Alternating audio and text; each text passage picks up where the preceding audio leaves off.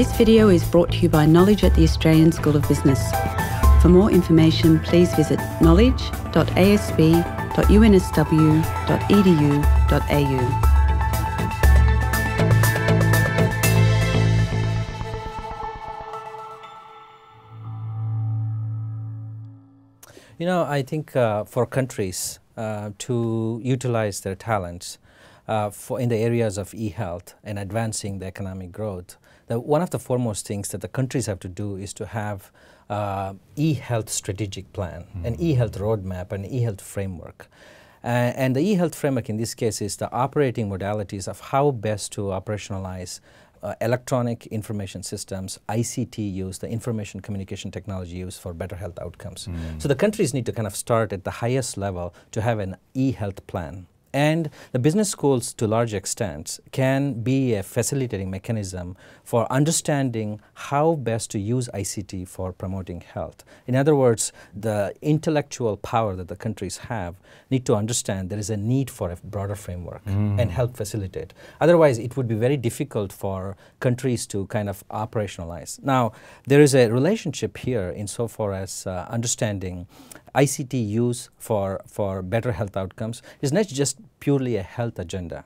It's an economic growth agenda. Countries constantly plan, especially planning commissions that reports to heads of state, plan for how do we grow, you know, a percentage of growth. And they have different sectors. In the health sector, the growth can be easily accomplished if they were to account for ICT implementation. And ICT creates opportunities for software vendors to develop software applications, for hardware vendors to develop specific hardwares, and just create a business transaction in every sector of health. And at the same time, considering the use of mobile communication for people who are already utilizing this for various purposes, can receive health information if it were to be properly integrated and managed. And I think that's really what you would foresee as what business opportunities are and how to engage schools and communities to get involved in this. Yeah, Ramesh, I completely agree. I think that underpinning of the economic development, in fact, is one key social determinant of health, isn't it? That, in fact, if you have a strength of the community and the economic strength, it actually improves health. I mean, as a physician, as a practicing emergency doctor, and also looking at e-health enthusiasts, if you will, that is not only important for us to actually get health professionals engaged, but really the interprofessional and interdisciplinary collaboration that we can benefit from a relationship business schools. Understanding that how do we understand health economics and how does that influence health and vice versa, that really we can then collectively impact on the health of society, if you will.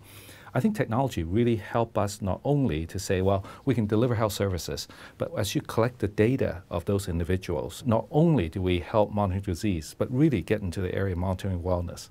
And with that, with the business schools' capacity building and ability to help us understand the cost implication, cost effectiveness, and also health economics, it really helps all of us move forward. And I think a business school will be tremendously exciting to build that type of capacity together with health professionals and also with decision-maker process to move forward on that. You know, I mean, I hope you agree that we need a curriculum. Yes. We need a curriculum of e-health, and we need a curriculum of operationalizing e-health. And business schools and the schools of medicines and other institutions of higher learning needs to start incorporating the modality of how do you teach e-health? How do you teach taking the e-health idea and then making that e-health as a systematic way, and then interlink that with the government institutions to say, here we have a human capacity who understands e-health, understands the business processes related to that, understands the implementation process. Now, if you have a governing structure built into place, then those two can complement each other and create economic opportunities.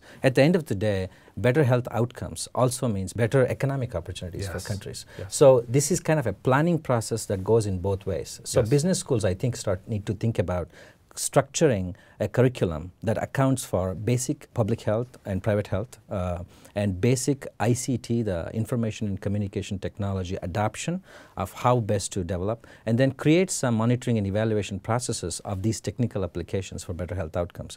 That way, I think it would be a good package for institutions of higher learning to have a human capacity and then develop at the same time a country framework that can easily absorb this human power. I completely agree with you. In fact, that curriculum is so important, not only that there's a joint curriculum where business school, health professionals, government policymakers can all join together.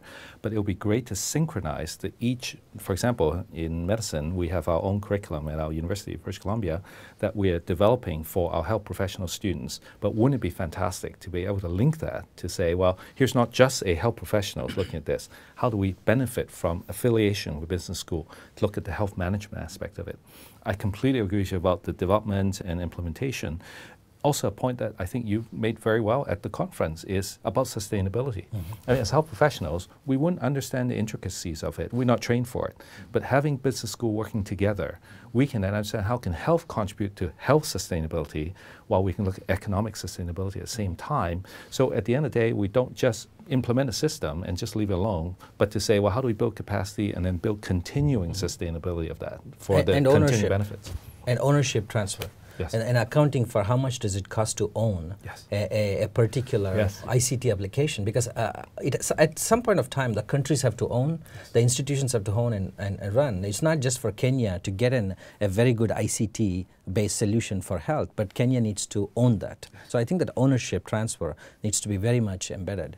You know, I think the other domain of all of this, I think, is to start thinking about how do you facilitate this e-health strategy or a framework for nations. So in other words, how can we regionalize this? Have a group of countries come in one common place, such as, for example, in the university campus, and then think about a planning process of how to create a national framework for e-health. Can universities and non-governmental organizations engage in facilitating governments to come together and then create a national plan? Yes. And I think if you regionalize in Southeast Asia, South Asia, Central America, and the Caribbean and Africa and so on, that would create a momentum for economic opportunities. It creates better health outcomes because health information systems and health systems begin to adapt to the new way of doing business. All of these can happen if institutions of higher learning can be the neutral mediator for facilitating governments to come in a common place. I think universities can do that easily. Yeah, absolutely. I think that academia partnership with governments in looking at the forward planning and establish a framework is of benefit to both. I think academic institutions might be able to contribute some of the evidence. How do we evaluate, how do we bring some of the evidence back to the table? And policymakers can then, based on some of those evidence, but of course based on other factors, create certain policies. And it wouldn't be great if academic institutions can then further assist to say, now that we have new policy, how has that changed the environment? How does that implement the environment? So it becomes a symbiotic relationship, if you will. And I think the other really exciting function of academic institution is not only to be this neutral ground where we can form this type of wonderful partnership, but the next generation.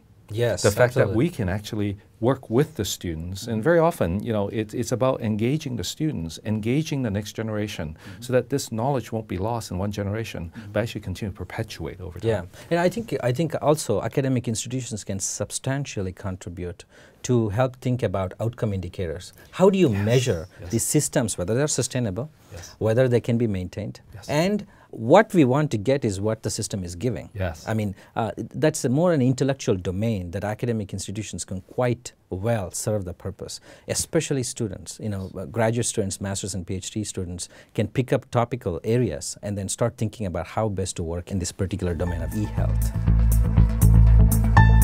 For more business news and analysis from Knowledge at the Australian School of Business, please visit knowledge.asb.unsw.edu.au.